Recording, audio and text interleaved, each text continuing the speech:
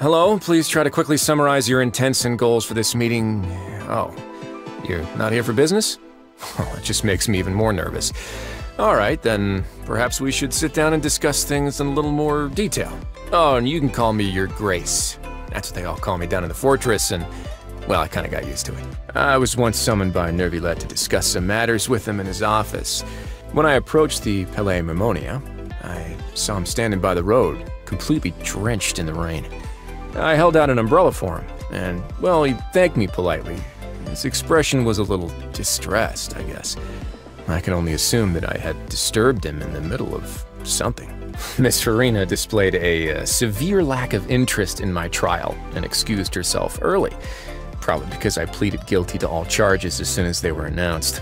Disappointing the Hydro Archon is a big deal, so suppose I got no choice but to keep gifting her copious amounts of the highest quality tea.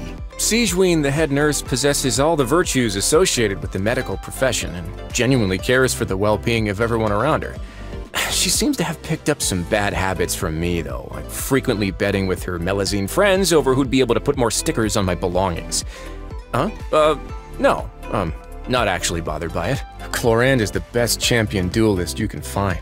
Her combat prowess is already the stuff of legend. I've never fought her myself, but that's because there's never been a need for it. Most inmates seem to gain a new level of respect for the rules after receiving attention from the Special Security and Surveillance Patrol. As the captain, Chevreuse is an instrumental part of that team. The Fortress of Meripede doesn't need her services. Yeah, some things are best preserved the way they are, warts and all, so people don't make the same mistakes twice. I say warts, but yeah, I mean the smell. The Fortress of Meripede works with Spina di Risula on some matters regarding supplies and logistics, but we don't have any other dealings. This isn't because I don't trust Navia or her abilities. In fact, I hold her in quite high regard.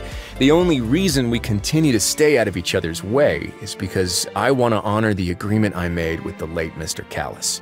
I'll admit that when I removed the House of the Heart's spies in the underworld, that was kind of an intentional provocation to the Fatui.